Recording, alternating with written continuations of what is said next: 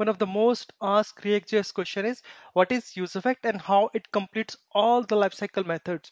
So here, if you can see, this is the common use effect code, and the first step is component did mount. If you see, so it runs once when the component mounts, and if you see here, we have a blank dependency, so it means it only runs once when the component mounts.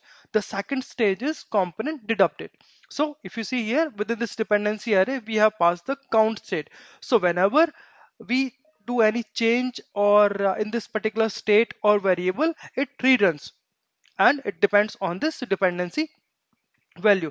Third one is component will amount. So if you see here, within this use effect, we have this return statement. So it runs when we need any cleanup code when the component is about to unmount. The fourth one is without dependency array. This runs on every render, but there are common mistakes. So when we don't have any dependency array, it can cause use effect to run too often. Also, if we have wrong dependencies, it can cause missed update or infinite loops. Also, when we don't have any cleanup resources, it may lead to memory leakage. All right. So this is how we can accomplish all the lifecycle methods using use effect in React.js.